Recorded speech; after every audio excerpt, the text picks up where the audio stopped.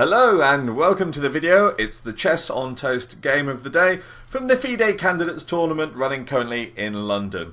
My name's Nick Murphy, with me as always, International Master Lorin D'Costa. So Lorin, we're in round 6 now. What game are we going to look at? We're going to look at another Magnus Carlsen game, and guess what? He won yet again. And, so this is our third Magnus Carlsen game? It is indeed. And I think this is the third time that we've actually seen him win. Is that true, Nick? Yes, he's got 3 draws and 3 wins so far. Co-leader with Levon Aronian, who of course himself is playing very well. But as we've seen, Carlsen with 4.5 out of 6 against such this level of opposition is still playing kind of par for the course, isn't he? He certainly is, yeah. So the game we're going to look at today is his game against Peter Svidler. 6-time Russian chess champion Svidler, so he's no mug. And here we see him with the white pieces actually losing. Now normally at top level chess, white doesn't lose so often with the white pieces, so any black victory is treated with great respect, even if it is Carlsen. And the game followed e4, e5, which is something that us here at Chess on Toast are quite familiar with, aren't we, Nick? Yeah, we've looked at that in a few different DVDs. And the following moves, let's see what happens, because we covered the Jacopiano, Evans Gambit, and all these other different gambits. Was one of them played? And the answer is... no, he wasn't. What opening was played here? Okay, so that is that's the Roy Lopez. I think we've talked about that in a game of the day video, haven't we? That's right. Actually, it was one of Carlsen's earlier games, wasn't it, against Alexander Grishuk? Yeah. And here he was actually white in that variation, and black played the immediate move knight to f6. So if you care to have a look at that video from one of the early rounds, and that one we talked about, black was trying to play what's called the Berlin defense by taking on e4 and then retreating this knight to d6. May not make a lot of sense, but if you go back to that video, we will explain all, or have explained all there. Yeah, we talked about the ideas on that one, so go back and check that out after you watch this one. So the main line was played by Carlsen himself, so he obviously does his homework, being the world number 1, and he played the main line pawn to a6.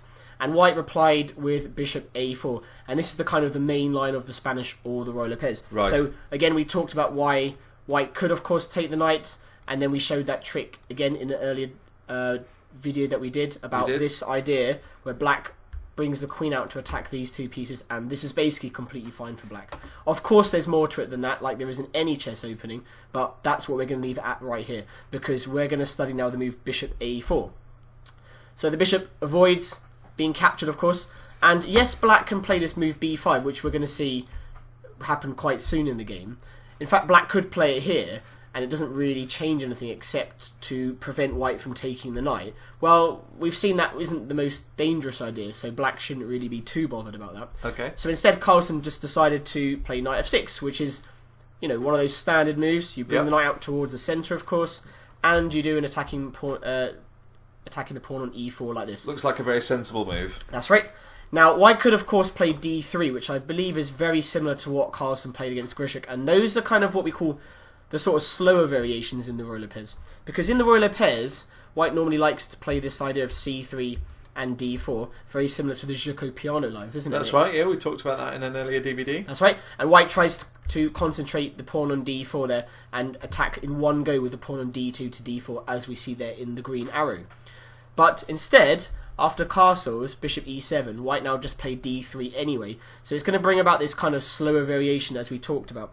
The main line in this position is to play rook e1, and that defends the pawn in this manner, doesn't it? Yep.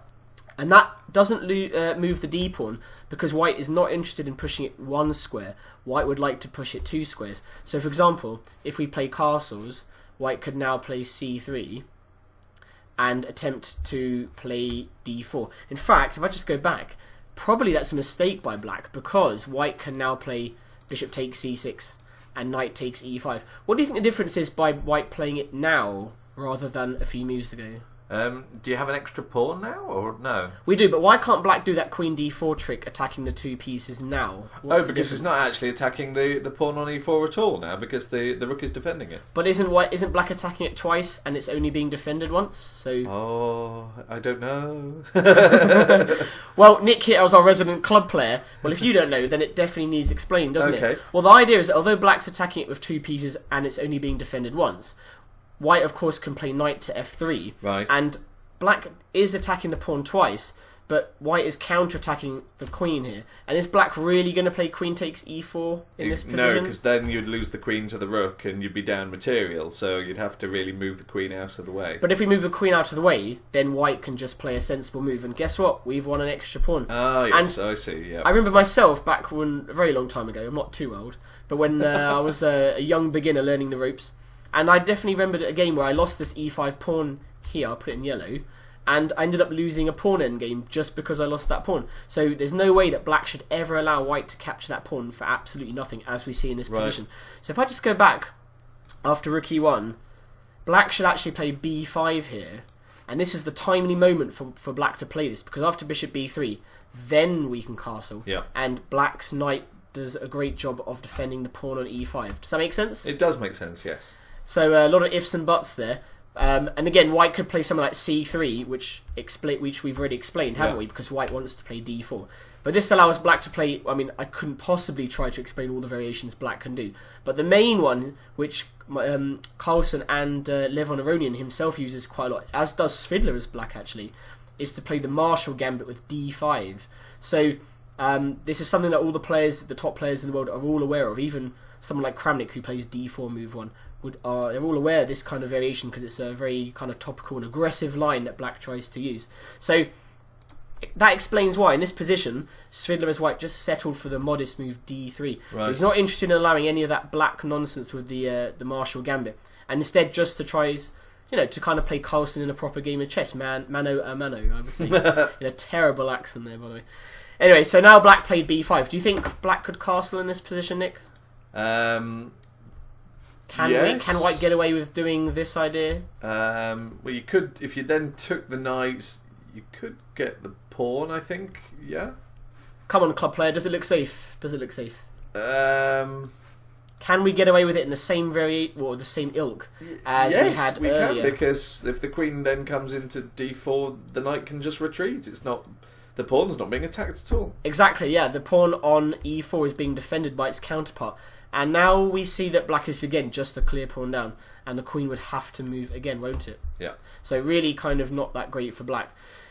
So, returning to the position after d3, that explains why Carlsen now played b5. Again, of course, being the world #1 or respected grandmaster, he knows when black should go b5 and when black should not go b5. So b5, of course, attacking the bishop. But it does more than that, doesn't it? Because it prevents white's potential action on the knight, doesn't it? Yep. And therefore watching out for the e5 pawn. So to the club player, although we've only talked about a few moves here, it's really, really important you understand that you must not lose that pawn unless you do it for a certain reason, like the Marshall Gambit, as we saw earlier. It's amazing that just moving a pawn at the side, like that b pawn, depending on what time you move it, the different consequences. Exactly. I mean, we always talk about castling, but in this position, castling would be a mistake, wouldn't it? Because we would lose the pawn. So back to d3, and Carlsen played b5, bishop b3, and now he played d6. So he could have just castled here, and probably Svidler would play something like rook e1. I mean, white could play c3 here, but he's not really threatening d2 to d4 now, is he? Because he's moved the pawn.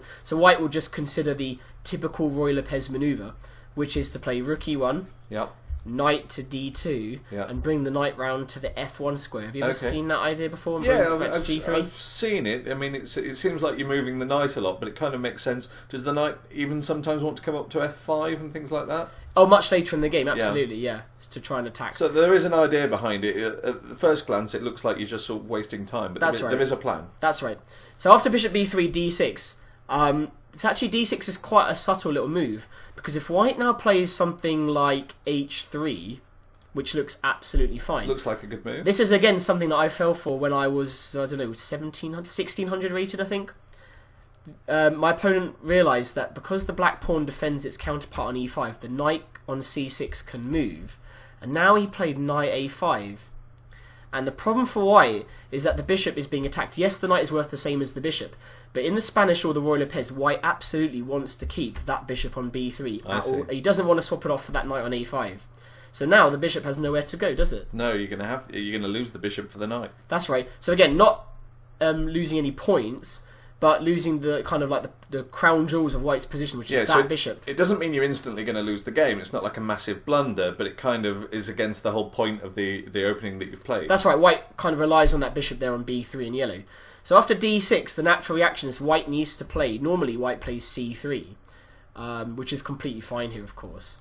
But Svidler decided to play a4, and that also does a good job of allowing the bishop to retreat to a2. So if black now consider knight a5, above anything else, white can just simply retreat bishop a2, and then we get to keep that bishop on that nice line diagonal towards f7, doesn't he? We certainly do. So that's one other thing to think about. When black plays d6, black is defending the pawn on e5. Watch out for this knight a5 maneuver. It's quite a nice little idea for both sides to be aware of. So that explains why white played a4. So again, I'm taking some time to explain the kind of manoeuvring, or we haven't neither side has actually captured anything, have they? No. But I think it's important to realise the ins and outs of this variation, because e4 e5 is a very popular opening at all levels, as we see at the top level here, as we see in your games, Nick, at the lowest level, and and I think these kind of points are quite important to know. So Carlsen played b4, not the only move, but clearly black cannot castle because if you took the pawn on b5, you can't take it back with the other pawn, because then you just lose your rook. Excellent. So black could, of course, go something like bishop b7, but Carlsen's not sure whether he wants that bishop on that long diagonal. So, I mean, that's absolutely fine, of course. But instead he played b4, and white played knight d2, castles, a5. Now, a5 is one of those moves you might think, why does he need to do that? To me, it looks sort of pointless. But well, this is all given, I believe, in Neil MacDonald's book on the Play the D3 Lopez. Neil MacDonald, English Grandmaster. Yeah. And I think this is in that book. And the idea of a5 is to stop black going a5 and kind of bring this knight to c4. And maybe white can do really annoying moves like bishop a4 and bring in that bishop to attack the knight again. I see. So it's kind of, and also it prevents black from doing that knight a5 business, doesn't it? Yeah. So all in all, quite a sensible little move. Bishop e6 and knight c4. So the point of knight c4, we talked about that idea of white going knight f1 to g3, didn't we? And bringing it around this way. But now the point of knight c4 is, and Neil explains this in his book very nicely, black's pawn break. Do you remember what a pawn break was, Nick? Yeah, so pushing that pawn into the centre to sort of open up lines and That's things right. like that. Black wants to go d5, doesn't he? But now d5 would be weak, because the knight can now capture that key pawn Attacked e5. by both knights and only defended by one knight. That's right. And how many times have we talked about that pawn e5 already in the first 10 minutes of this video? So knight c4 is kind of preventative measure, and also finally it defends the pawn on a5. So rook b8, and black realises what white's going to play next, which is c3, because if we don't go there, how on earth are we going to play d4? Right. But of course, the b file comes open, so now black's rook operates right down this open line. Again, it's not really threatening anything at the moment, but as you'll see, can be quite dangerous for white. It's always a good thing to have your rook on an open file, isn't it? That's right. h6, one of those club player moves, isn't it? Watch out for back rank checkmates. Stop anything. I would play that move. You're like Carlsen, are you? For one move, you're like Carlsen. Okay. I like to think so, that I play the same moves as Magnus Carlsen. At least once. At least once, yeah. What, on the first move and the 13th move as well? That's twice. That's even better. So rook e1, again, trying to stop black going there, because white will capture on d5 and open up the rook towards that key pawn on e5. Right. So queen c8. Oh, excuse me. Queen c8. Both sides kind of do this manoeuvring phrase here.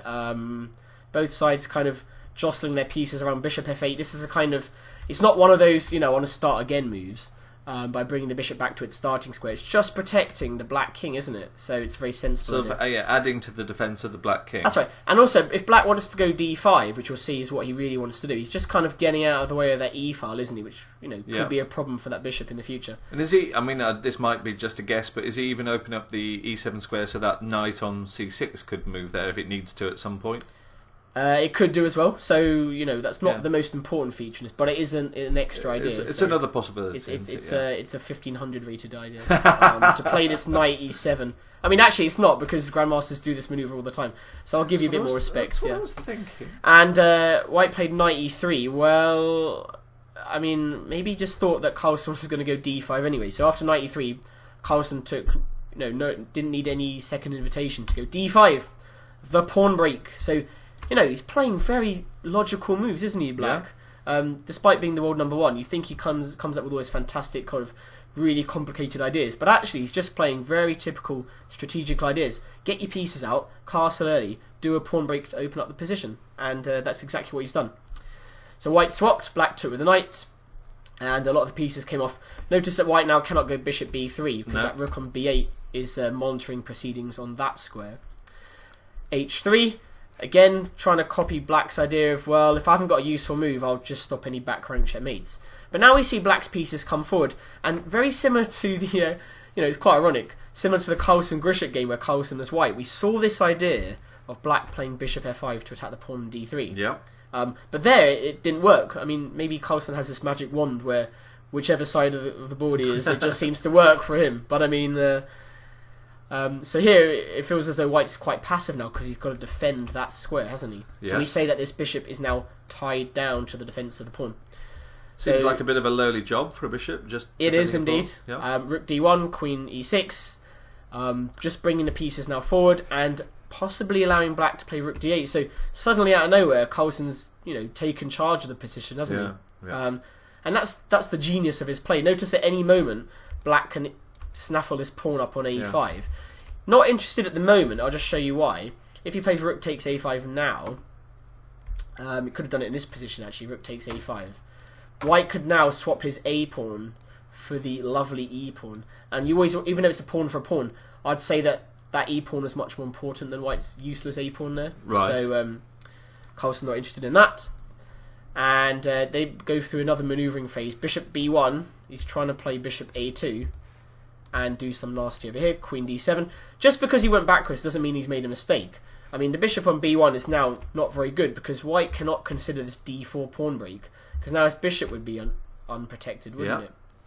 Well, it's being protected, but it's being attacked twice, isn't it? Especially protected by one piece and attacked by two That's pieces. Right. So really, not such a gain for white. And after bishop e3, we now see the drawback of this bishop on b1 because the rook is not connected to its other rook, and this allowed black to play the crushing e4 with a pin down here. So bishop b1, as we saw, seemed like a gain of a move, but actually it's more detrimental to white's position than it helps. So e4, now white cannot take the pawn on e4 because of the rook on d1, so he went knight d4, and Carlsen swapped, and it appeared that after all the exchanges that he has a lovely pin down here.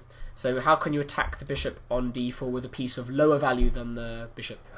You could attack the bishop by moving the pawn to c5. Good. Now, most club players would think, I've just blundered, haven't I? Looks like, black's winning there. Because of this lovely pin.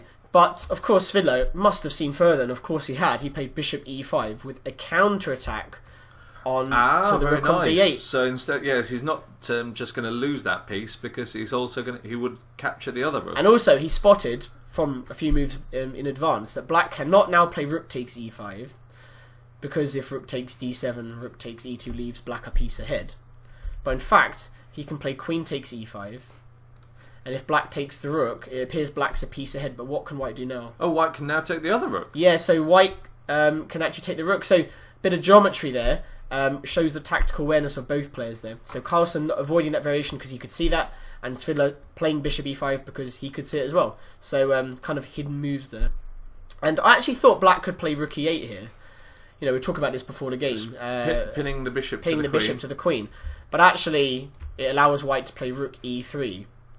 And there is no more danger, and black and white seems to have escaped. So Carlsen instead played rook takes d3, bishop takes b8, but now c4. And an excellent strategy from Carlsen, because what he's done now, he's allowed the bishop to come out. And even though black only has 3 major pieces on the board, if we said that black could go rook d2, bishop c5 and attack down towards the f2 square, suddenly white's position isn't so rosy. Right. And as we see, excellent kind of grandmaster strategy. He's put his pawns on opposite colour to its own bishop, hasn't he? Yeah. In fact, that was Philidor who said that back, in 1760, I believe. He said, put your pawns on the opposite colour square of your bishop so your bishop can go in and out. So these and here we see... Yeah, good ideas from hundreds of years ago still applicable now. Exactly, yep. Although they wouldn't have written on their iPads, they would have written on scrolls or something, wouldn't they? Bishop e5, white desperately tries to go back, and if he can go bishop d4 now, I think white's position would be in order, but Carlsen It's never going to allow that, and he went bishop c5. And now white's under a little bit of pressure here because rook d2 is coming with a skewer across to f2. Not that easy for white to deal with this. Maybe white can consider something like queen g4, threatening checkmate and trying to swap off queens. But after queen takes and f6, bishop moves somewhere. Oops. Oh, actually, yeah, we could play rook takes g3 there. Yes, absolutely. Yeah, so maybe something like bishop f4, but then rook takes c3. Now black's in the driving seat. Yeah. So queen swap, no good for white. So we play rook b1, finally getting the rook into the game. But it's amazing the game ends in just a few moves here, doesn't he? Still this threat of rook d2. So white launched a kind of aggressive attack here.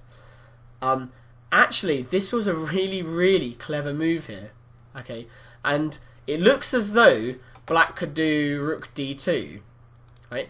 But now white can do an absolute corker of a tactic, which is something that, I'd actually advise the viewer to pause it here and see white to play and win in this position. I think I've got it. I mean, surely Svidler could not believe that Carlsen would fall for this, but can you tell everybody what it is? Cause right, let me see if I've got this right. Maybe do you want to give me a clue? There. Yes, I know. I was going to say, bring the rook to h8, because that's check, and you have to take it. It's the only move you've got left now. But now, if the queen takes the pawn on h6... Wow, the club player's in business here. Well, you've told me there was a tactic to look for. That helps. It always helps when you're looking at a board if someone points out there is a tactic available. Indeed. And of course, now you can just take the pawn, and that's checkmate.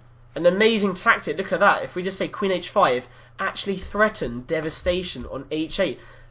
Amazing, isn't it? But Carlsen, he just avoided that. He went queen e4. I mean, it's a ridiculously calm move, that is.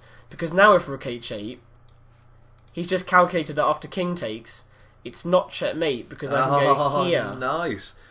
And, white can go bishop takes g7, but king g8 and black's a rook ahead, and that's the end of that. Wow. I mean, it's such a calm move in such a pressure situation, and he's playing one of the best players. Okay, you can see this tactic, but most of us would probably start to panic in this position. Maybe I should check, or maybe I should... I don't know, what am I going to do in this position? You could check and maybe swap off queens with this idea. But, Carlsen, unbelievably cool in this position, queen e4. I mean, to see that tactic and then just take a deep breath and go, yeah, actually, I can deal with it in such a ridiculous way like this. So rook b2, trying to defend this second rank. But now the rook switchback, because the queen vacated the d5 square, now, out of nowhere, black has taken advantage of this pin. Wow. So, rook e2, queen b1 check, king here. White's fighting really hard, but after f6, he was compelled to resign because he's now going to lose his bishop on e5. So, it's amazing that a club player might have actually checkmated white a few moves ago, but in fact, it's white who's lost 3 moves later.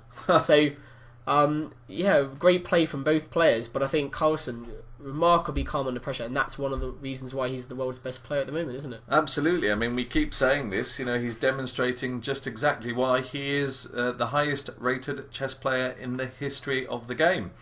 Well, there we go. That's another fantastic game. That was round 6. Thank you very much for that, Lorin, and thank you for watching the video. We'll be back very soon with another video from the London FIDE Candidates tournament. If you want to know more about Chess on Toast, check us out at www.chessontoast.com. But from us, for today, we'll see you soon again, and goodbye.